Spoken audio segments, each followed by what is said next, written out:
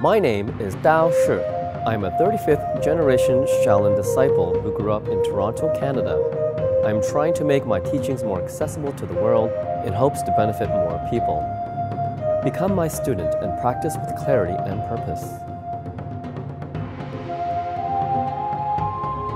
In this YouTube channel, you will learn practical Qigong exercises that you can practice immediately for health and fitness.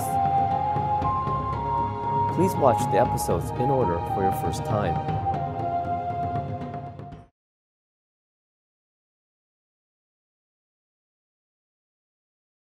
In the previous episode, we covered basic chest breathing. Now let's regulate the breath with a 4 count. This means we want to breathe in for approximately 4 seconds and then breathe out for approximately 4 seconds.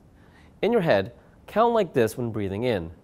1,000, 2,000, 3,000, 4,000, and then repeat it on the breath out.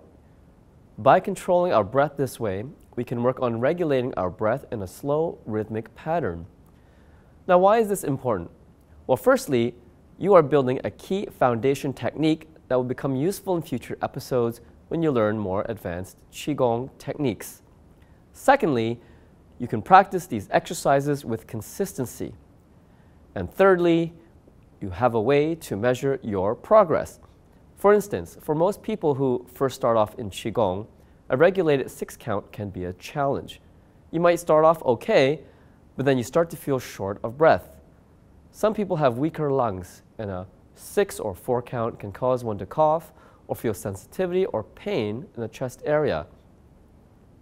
If you find that this is the case, I would recommend you stay at a 4 count for a few weeks until these symptoms become mild before attempting longer breath counts. Before we begin, take a moment to scan yourself and see how you feel in your head and in your body. Let's begin with a 4 count chest breathing exercise. Breathing in, chest rising, and out, chest falling.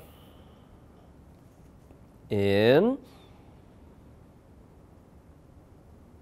out. In, out. In,